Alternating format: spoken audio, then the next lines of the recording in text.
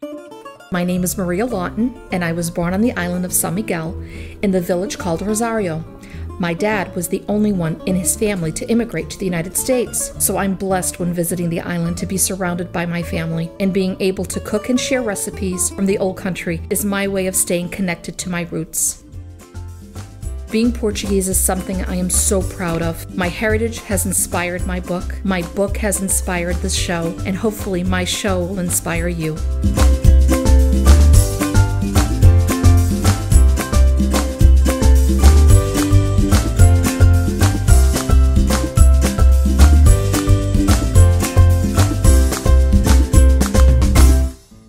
Over the years, one of my biggest requests has been how to prepare salted cod, better known as bacalhau. In Portugal, they say there are over 1,000 recipes on making salted cod. In today's episode, I'm going to show you one of my favorite dishes, bacalhau a legumes de sá.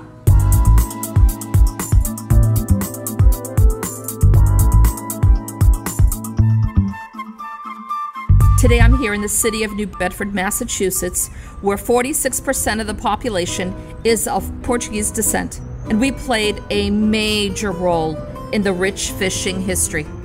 New Bedford's ports are one of the highest valued ports in the nation.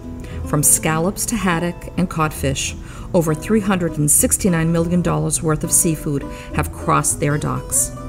If you grew up in the area, chances are in the summertime your Portuguese neighbors and friends would have codfish hanging from the clothesline. Now we're heading to Fall River, Massachusetts, a city that at one point was the #1 textile manufacturer in the world. Because Fall River has more citizens of Azorean descent than in all of the Azores, it's often considered the 10th island.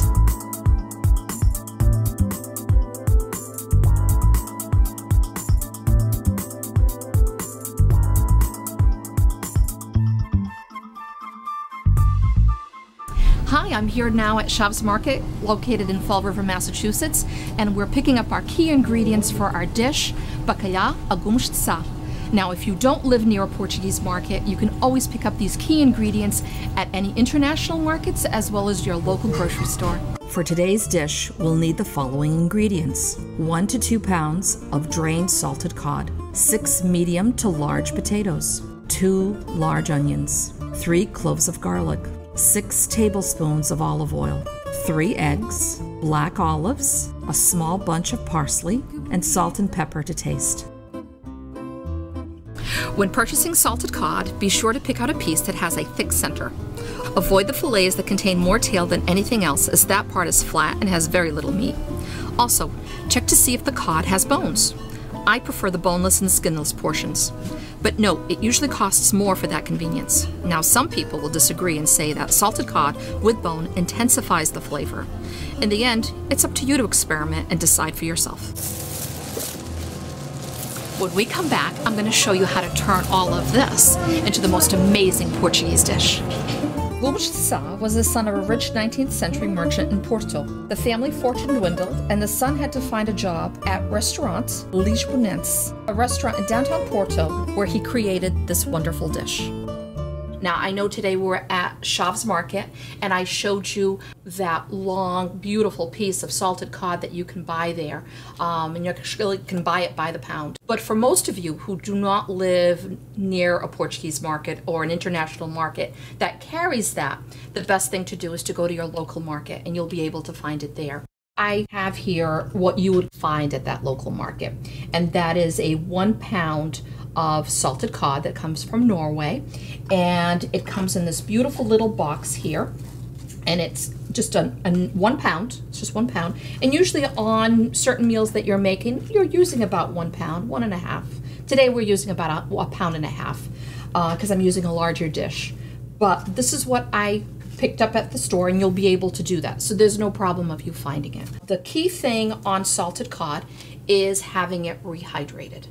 Now, when I first started learning how to make this dish, it was a little intimidating to find out how to rehydrate the fish. Because if you read the package, it says to boil the fish. Other people would say, oh, you've got to soak it for 3 days. I've had people say, oh, 2 days. It's really 24 hours. My the way that I like it, because I like it a little salty. So if you like it less salty, you just soak it for a little bit longer. But personally, I like it for 24 hours. So what you do is you would get the salted cod, you would put it in a bowl, and you would rinse it out, and you would automatically, for the next 24 hours, replace the water with fresh water. Keep constantly doing that every so many hours. In the summertime, you have to make sure that you refrigerate this while it's rehydrating. And then on the very last soaking, now this is the key thing on when it comes to a trick or something that my mom and my tia Lalia would always say that needed to be done, is the last soaking that I do is in milk. Now, for those of you looking going, milk, I've never heard of that. Well, one of the things that my aunt would say, by soaking it in milk would make the cod creamier.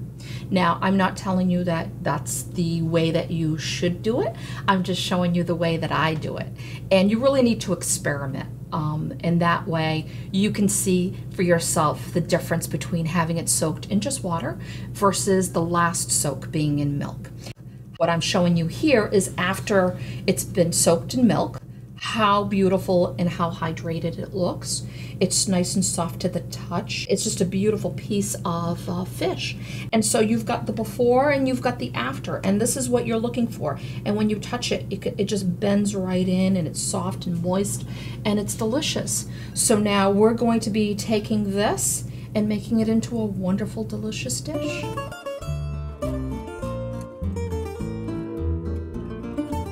Okay, so I've already boiled the cod. I took the 1.5 pounds of the rehydrated cod, put it in water, turned on the heat, medium-high, and I let it boil for about a good half hour. And the way to check it is just take a fork, go into it, see how it flakes, and it flakes up nicely. It is done. So what we're going to do now is we're going to drain the water off of the cod, and we're going to do that as we speak right now.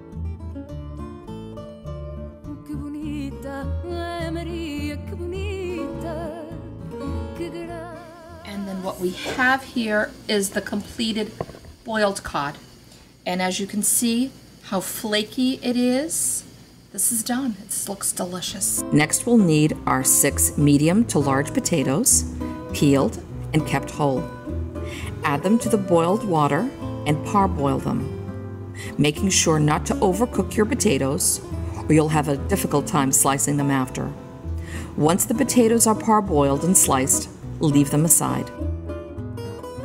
In a separate saucepan, we're going to hard boil our eggs. We're going to be using these for garnish once our dish is complete.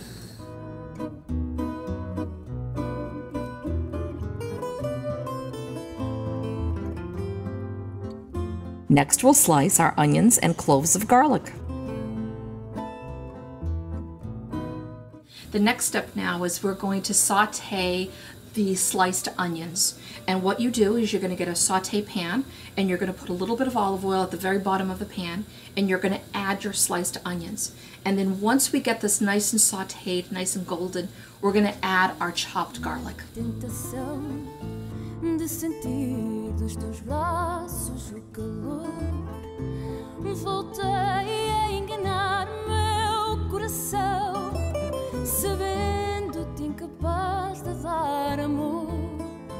Now that we've done all our parboiling, our sauteing, all of this, we're going to get started on actually putting the dish together. So I'm going to set the oven at 350, and once we do that, we're going to preheat that for a little bit, and that gives me enough time to assemble it. So we start off with the casserole dish. Any casserole size is fine.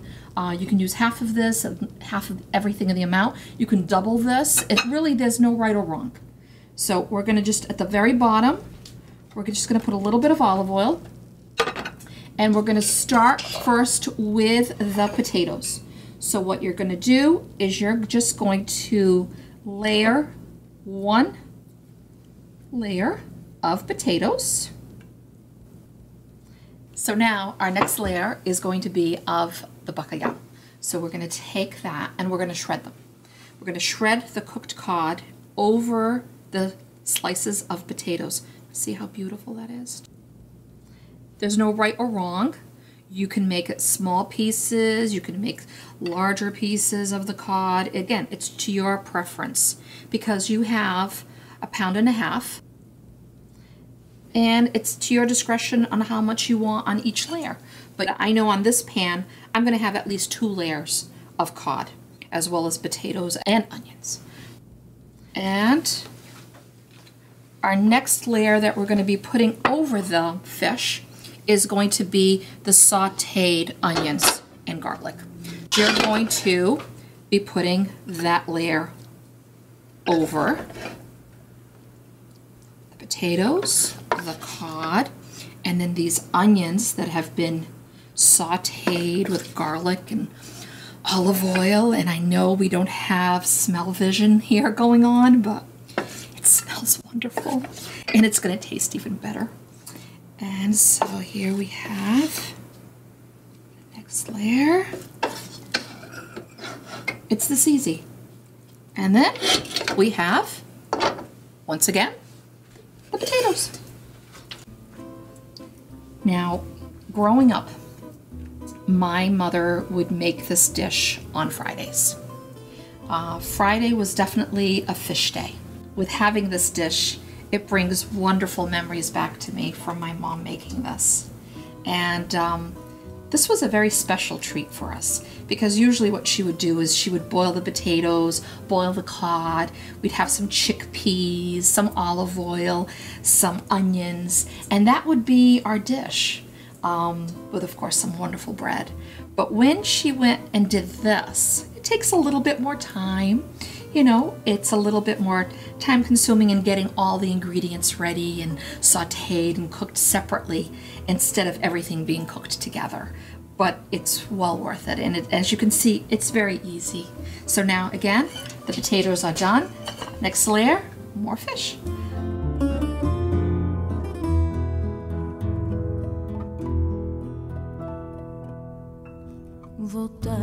There we go. And this is using up all the cod that I've boiled, and you don't want to waste any of it. So the rest goes in there.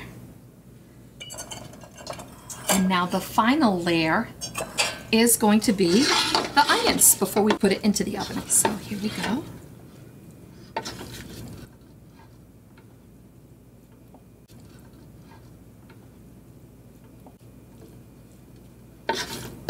Now what happens is once this is all layered, it's going to go in the oven, and we're going to bake it for a good, I want to say like 25 to 30 minutes, depending on your oven. Because what's going to happen is the very top of this layer is going to get an extra golden color. So that's what you're looking for. So if your oven cooks very fast, you're going to have it at quicker time. Mine cooks about 30 minutes.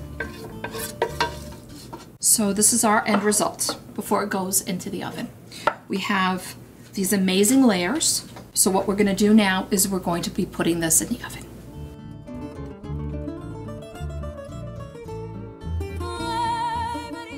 So now that we've removed it from the oven, as you can see, it's a nice golden color on top. Now you can use your own creativity on how you want to garnish, but the way that I typically garnish, the same way my mom would do, would be some chopped parsley, some sliced eggs, and also some black olives. Now again, no right or wrong on how you do this. I want to share with you a little story of when I was visiting in St. Michael last time, and I stayed with my cousin Joe Manuel and his family, and they made this beautiful codfish dish also, and I thought it was going to be this dish. And instead of also doing sauteed onions, they also added sauteed bell peppers. So they had red peppers and green peppers in there in between. And besides olive oil in there, they added some white wine because, you know, everything is great with a little bit of wine. And so again, there is no right or wrong. The way I'm making it here is just to show you exactly how my family did it. But again, you can make this your own and your own family and how you like it. So if you don't care that for too much onions, make less onions. If you don't care for hard-boiled eggs on top, you omit that. And so what I'm doing, I'm just going to lay it out here. I'm going to take some of the olives and put that, some whole, some sliced. And then last is just a little bit of the parsley on top.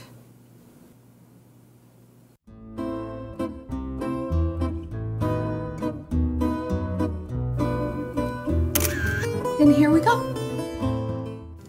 No good meal is complete without dessert, and this is one of my favorites, coconut lemon cake. The first time I ever tried this cake that we're making today was at my niece Emma's birthday party. Her great aunt Fatima made it for her, and let me tell you, I'm so glad she did, because she shared the recipe with me, and now I'm going to share this recipe with you. For our dessert today, we're going to need 6 large eggs at room temperature, 2 cups of sugar, 2 cups of all-purpose flour, 1 tablespoon of baking powder, 1 cup of melted butter, 5 tablespoons of the shredded coconut, and 1 lemon zested.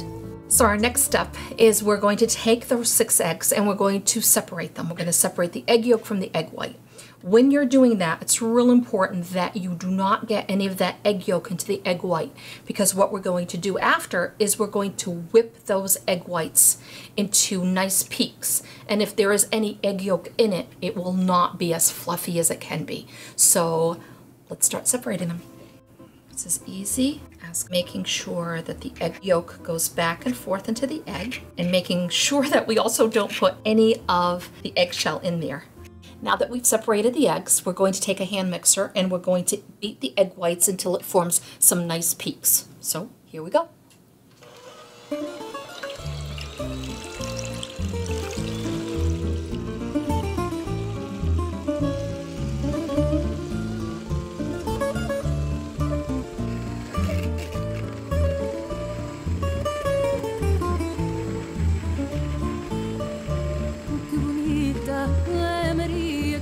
All right, our next step is to make the batter. We have the 6 egg yolks here in the bowl, and we're going to add the sugar, the 2 cups of sugar, and we're going to start mixing that in together.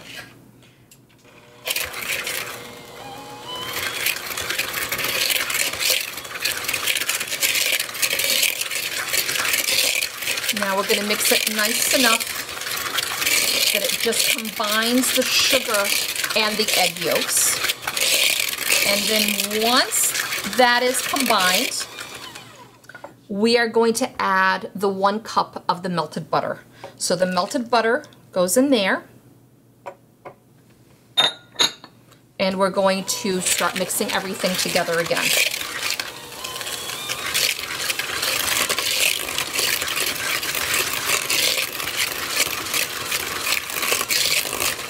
Okay. Now that that's mixed up really well, we are going to add the flour and the baking powder. And what I like to do, this is almost before it goes in there, is I take the baking powder, I put it into the flour, and you can sift this together. There's some people that like to sift the flour and the baking powder together. I just like to take a fork and kind of mix it in nicely. We're going to mix this flour and baking powder together and pour it in little at a time into the egg, sugar, and the melted butter. So that's nice and mixed in, and we're going to just do little at a time.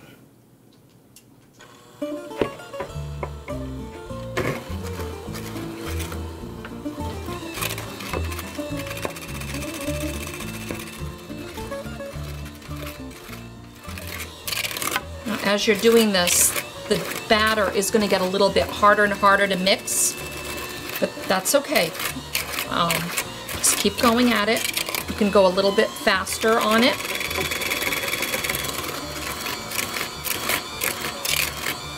Just as long as everything gets well incorporated together, it's all that matters.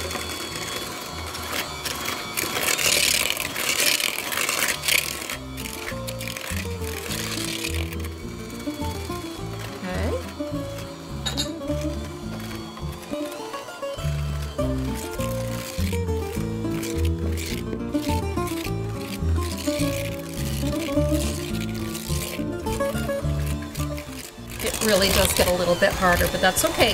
Just hold on tight to that mixer because it'll be worth it. You're going to now take a spoon, mix in the 5 tablespoons of the coconut, as well as the 1 lemon that you've zested.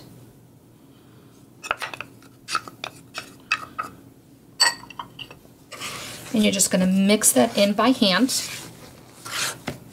I learned the hard way of not doing it with the mixer because all the coconut and the lemon all ended up at the bottom of the mixers, and you don't want to do that. You want to make sure that you do this part by hand, okay? And now that you've mixed that in, the last part, because you're thinking, oh my God, this is so dry, how are you ever going to pour this into a cake? Well, the egg whites that you've beaten up are going to be added onto this, and it's going to add moisture, and it's also going to add the softness that's needed in the cake. So what you're going to do is just going to take a little bit of the egg whites. The key ingredient to add air into cakes is to fold in, not mix. And once you do this little at a time, keep adding more of the egg whites and folding it in, cutting into the and folding it in. And already, as you can see, the batter is softening up already.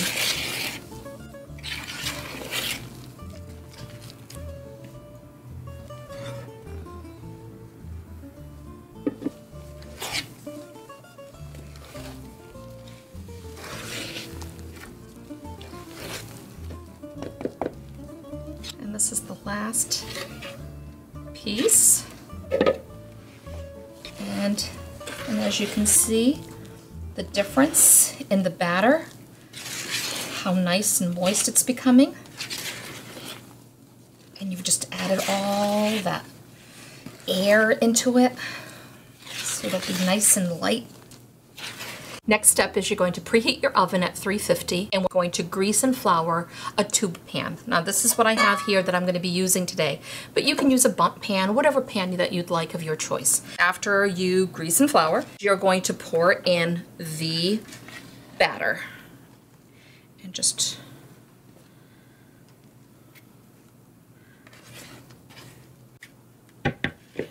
make sure that you even it out a little before it goes in the oven. And there it is. Perfect.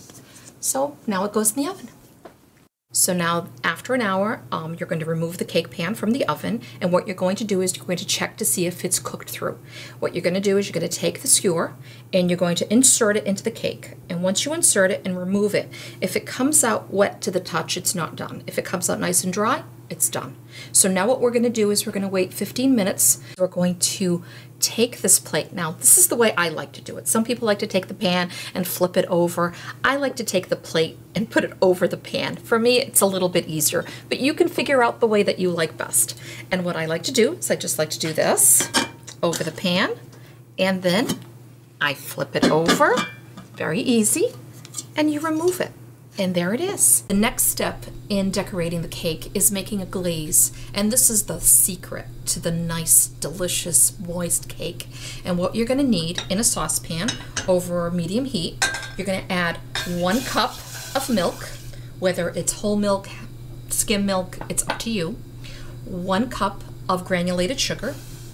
And you're going to now bring this up into a low boil. And once that happens, you'll be able to pour it over the cake. Now that the glaze is done, what we're going to do is we're going to take that skewer and we're going to puncture the cake with it, so that once you puncture it all around, it will allow for the glaze to get into the cake. And that is the secret. So now you can share that secret with others, or you can keep it to yourself. I won't tell. So it's as simple as that. You can have a lot of fun doing this. You can get all your frustrations out on the cake, poor little cake. And then what you're going to do is you're going to take that glaze and you're going to literally pour it around the cake.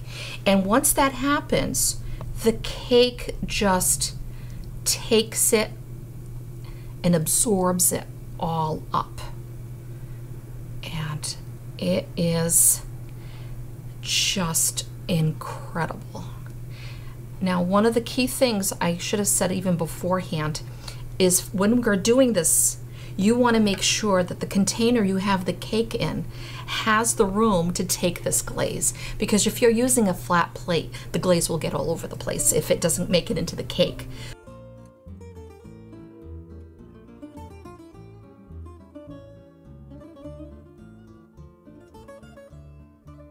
Now we're going to decorate with the shredded coconut, and I have here about 2 cups of coconut. You can use 3, you can use 4, you can use 1, it's really up to you. And what I do, and what you can do also, is literally I just like to just place it on top of the cake. And again, like I said, this is 2 cups of coconut. It's something that my family really loves coconut, so for us this is perfect. And now we have our coconut lemon cake. Bon appetit!